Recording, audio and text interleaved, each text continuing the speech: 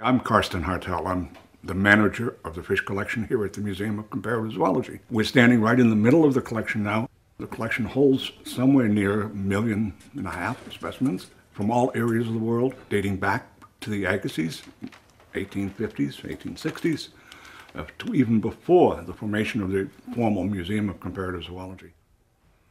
It's a historical collection that has been built over the years and increased almost every year, depending on who is in charge. Fishes are amazingly diverse in their habitats. They range from deep in the ocean to high in the Andes Mountains and lakes, coral reefs to freshwaters to very special soda lakes in Africa. They have evolved into thousands of species. There are more fish total than there are reptiles, amphibians, birds, and mammals. 30,000 species.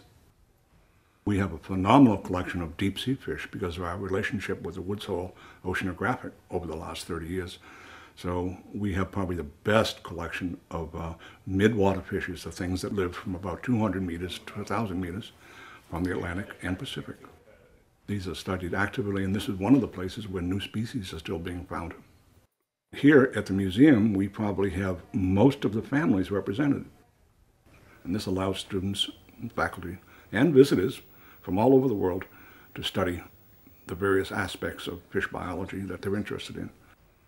I've been here about 37 years and have been allowed to do a lot of things that most people never have. I've spent a lot of time on ships at sea, maybe 1.5 years of my life on the ocean, dragging nets all night long, preserving the fish and bringing them back to the museum.